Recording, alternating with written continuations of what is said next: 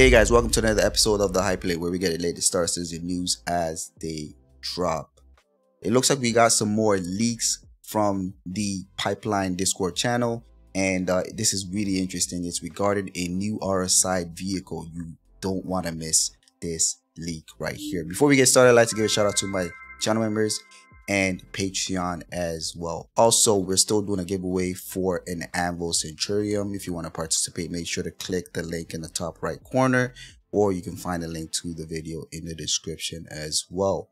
So the RSI Galaxy is a leaked vehicle that they are anticipating to be revealed in this year's IAE. This is really interesting. This is a very interesting ship actually, and I'm just going to read some of the details that they found on this thus far. Just to let you guys know, take everything that is said in leaked videos with a grain of salt, because it could always change. CIG may decide not to put it out as well, so just take it with a grain of salt. So the RSI Galaxy is a new large ship from RSI. The RSI is larger version of the Constellation, and it's made modern. So it's taking more of, it seems like it's going to be taking more of the design language of the Scorpius, because that's the most current RSI vehicle right now. So it's going to look more like the Scorpius than the Constellation series, so it seems like to me. It says modularity allows for a choice of role with a focus on industry over combat.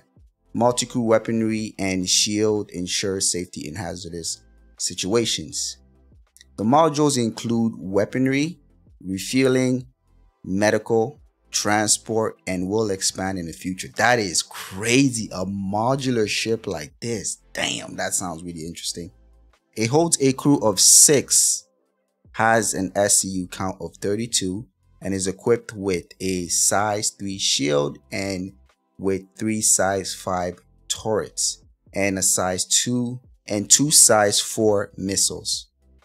Includes an extra small hangar for bikes. It seems like it says multiple bikes, it seems like here. All right, the ship can be described as an industrial Perseus with a heavy Constellation influence. Interesting. Around the size of a Carrack. Man, this is a competitor. Man, this is sounding really interesting. The ship modules take up enough space with in which 512 SU is how much cargo expands with the cargo modules. So if you stack up all the cargo modules together, you'll probably get a total of 512. So this is what they're speculating. There is no snub ship for this vehicle, and they're saying that it's actually in development and it's not purely concept. It seems like they're planning this ship for Pyro, when Pyro is actually dropping. And they're also confirming that we may see the Galaxy, at least the concept of it, in this year's IAE. If you guys want to see some more Star Citizen 3.18 leaks, make sure to check out this video. I'll see you there.